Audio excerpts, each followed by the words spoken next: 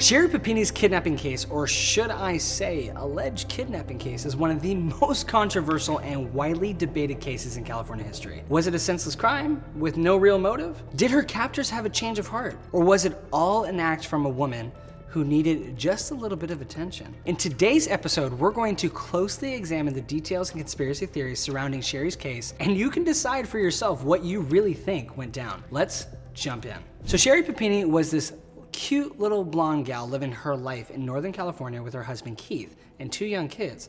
On November 2nd, 2016, 34-year-old Sheri went for a jog about a mile away from her home in Redding. Sheri disappeared and was missing for 22 whole days until she showed up 150 miles away, frantic, wide-eyed, and running along the interstate. She was found completely emaciated, weighing only 87 pounds. She was battered and bruised. A chain was around her waist with her left arm attached to it with a zip tie, and her famous blonde locks had been chopped off. The case garnered a ton of media attention, and people needed to know all the details so they could speculate to their heart's content. So here's the established timeline of events according to Sheri, Keith, and the evidence. So on November 2nd, Sheri's husband Keith got home from his job at Best Buy around 6 p.m. and couldn't find Sheri or the kids. Obviously this was very unusual as Sheri was a stay-at-home mom, so he called the daycare and asked if she ever picked up the kids. The daycare informed him no, Sheri never came by and the kids were still there. Panicked, Keith used Find My iPhone and located Sheri's phone with her headphones lying on a road a mile from their home. Before he picked it up though, he got the bright idea to take a picture of it for evidence since it looked suspicious. Never hurts to take a picture when it could be evidence later. Keith then reported Sheri missing and the case went viral, with everyone and their mother out looking for Sheri. The authorities first looked into the people closest to Sheri, beginning with Keith, but after a solid alibi and passing a polygraph test, the cops didn't believe Keith was behind it, so they continued with their large-scale manhunt. Little evidence was found until Thanksgiving Day when Sheri was discovered on the side of the highway at 4:30 in the morning, 150 miles away from home. But some people thought this Turkey Day miracle smelled a little fishy. The investigators thought so too, and they weren't sure what to believe when Sheri's husband went public with her side of the story. Sheri claimed that she had been taken by 2 Hispanic women and held hostage for the whole 22 days. What happened during those 22 days? We don't know exactly. The whole case has been kept very private for unknown reasons, but here are the very different facts that she'd given throughout the years. The women wore masks the whole time, so Sheri said that she never really knew what they actually looked like. She said that woman number 1 was young and the woman number 2 was old. Woman number 1 had curly hair with thin eyebrows and woman number 2 had straight hair with thick, bushy eyebrows. The police hired a sketch artist to do a rendering of the woman, but it was super vague because Sheri's details were in fact super vague. When the women weren't wearing masks, Sheri said they usually put a bag over her head. The same bag that Sheri used to attract the attention of the passerby on the highway by waving it through the air after she was allegedly shoved out of the moving car. She also said the woman only spoke in Spanish, so she had no idea what was going on, or where she was, or she was even in a car. A dark SUV is all she remembered. And then, for seemingly no reason, the woman just dropped her off at 4:30 in the morning on Thanksgiving Day on the side of the road. Super weird, right? Other people thought so too, and were quick to attack her online, saying the whole thing was a hoax. As far as the police were concerned, they really couldn't commit it either way. The first strange character in the case that made people suspicious was this. Supposedly there was this anonymous donor who hired an expert hostage negotiator to make a YouTube video saying that a donor was offered a $50,000 reward for the return of Sheri. The negotiator pissed off police by interfering with their investigation, and he eventually took down the video. The reward was never given out, and no one knows who this random donor was. The strangest part about this is that the negotiator took down his video just 1 day before Sheri turned back up, which people found suspicious. Another detail that emerged that people thought looked staged was how Sheri's phone looked when it was discovered. Keith had called 911 and reported that he found his wife's phone a mile from their home in the grass after tracking it. And he was concerned because he said there were pieces of her hair in the wire headphones, almost like they had been forcibly ripped from her head in a struggle. But when you look at the picture, the headphones are neatly wrapped up on top of the phone, and there aren't many visible strands of hair that you can detect with your naked eye. And just because there was some of her hair in the headphones doesn't necessarily mean it was ripped from her head. This led to a lot of people to believe that Keith was an accomplice in Sheri's story and that he could have placed her phone in the grass and taken a picture. A lot of people thought the couple was in on it to get fame and money, and some began withdrawing their donations from the GoFundMe set up to help Sheri and her family with bills,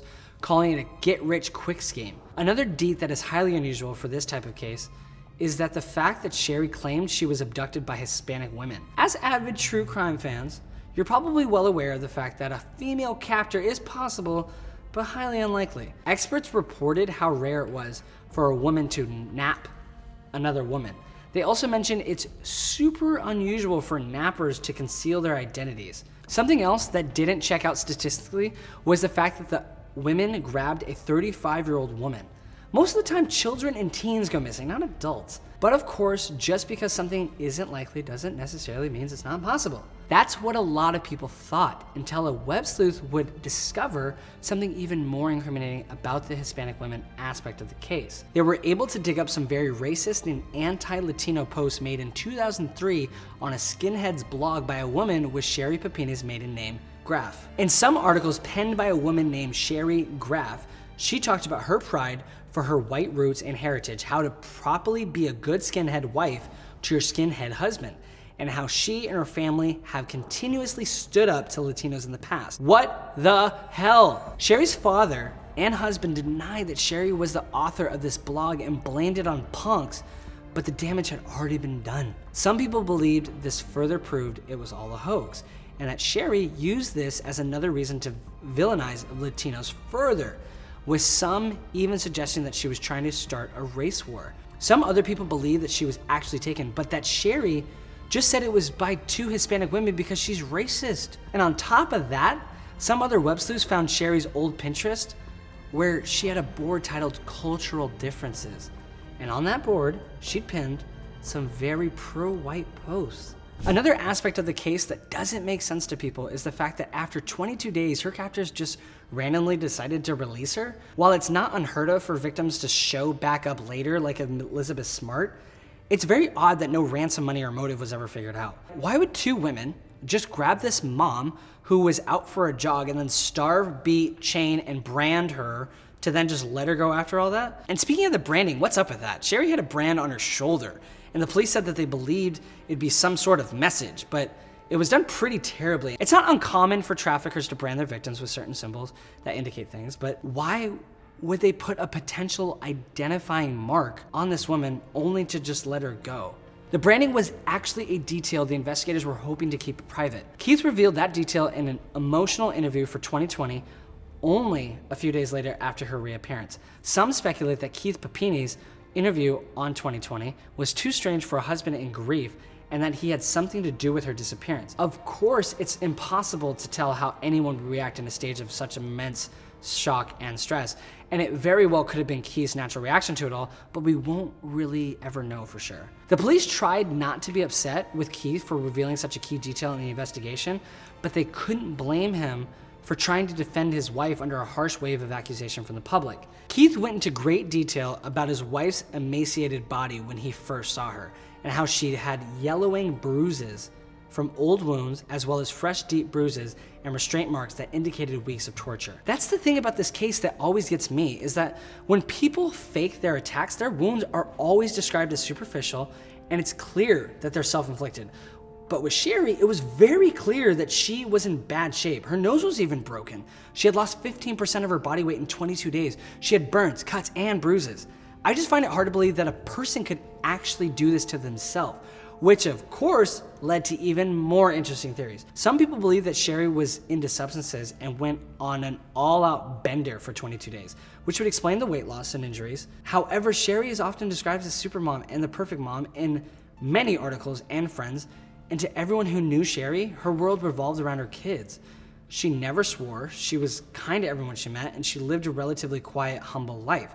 Others believe that maybe this supermom had been living a double life, and maybe she'd spent the weeks away with a lover and was into some kinky activities that would result in the injuries. This was definitely an angle that the police were pursuing, and they discovered an alleged male acquaintance from Michigan. Some texts were found in Sheri's phone from some dude that was planning to meet up with Sheri just a few days before she disappeared because he was coming to town for business, but they never found evidence to connect the guy to her disappearance. Remember that Pinterest account? Well, it turns out there was another board with a rather strange theme. This one was titled Alter Ego and featured a lot of submissive housewife type posts. So at first, people thought the theory to be preposterous, but after seeing this board, their perspectives changed a little bit. And as it turned out though, Sheri's record wasn't necessarily as clean as everyone said it was. During the years of 2000 to 2003, her family made multiple calls to law enforcement regarding her mental health and some breakdowns she had had. In 2000, Sheri's dad called the cops on her when she robbed his house. 3 years later, he alleged that she made unauthorized withdrawals from his bank account. And that same year, Sheri's mom called the police to report that Sheri had been harming herself and saying that she had done it to her own daughter. There were also some Facebook allegations that were made by Papini's in-laws that claimed Sheri had attempted to stage her own abduction in 2006. When police working the case still say that they have no reason to believe that her kidnapping was a hoax, some experts who have looked at the case say that a history of harming herself and blaming others sheds a different light on the case entirely. However, the experts maintain that just because there are odd details about a case, it doesn't mean straight up the whole thing was fabricated. So it's entirely possible that Sherri Papini is a real victim and has had to go through the unfortunate experience of her life being put under the microscope by the public to prove she's a liar. While Sheri may not be the perfect person everyone says she is, it doesn't necessarily prove that she would go all gone girl just for some attention. And besides, since the incident, Sheri has gone back to her private, quiet life as a stay-at-home mom, and neighbors say she hardly ever leaves the house anymore due to cameras and paparazzi constantly following her around. Wouldn't someone who did this for attention be absolutely loving her own personal camera crew following her around? To me, it seems this poor woman is just trying to pick up the pieces to continue living a life as normal as she can. As of now, Sheri has never appeared in public or gone to the media to speak about her ordeal. No arrests have ever been made in her case, and no motive has ever been disclosed. So much of me immediately thinks it's suspicious, and I start to believe that she faked it for attention, but when I hear about the injuries and the weight loss and the torture, how could she have done that to herself? I'll see you guys next time. Thanks for watching.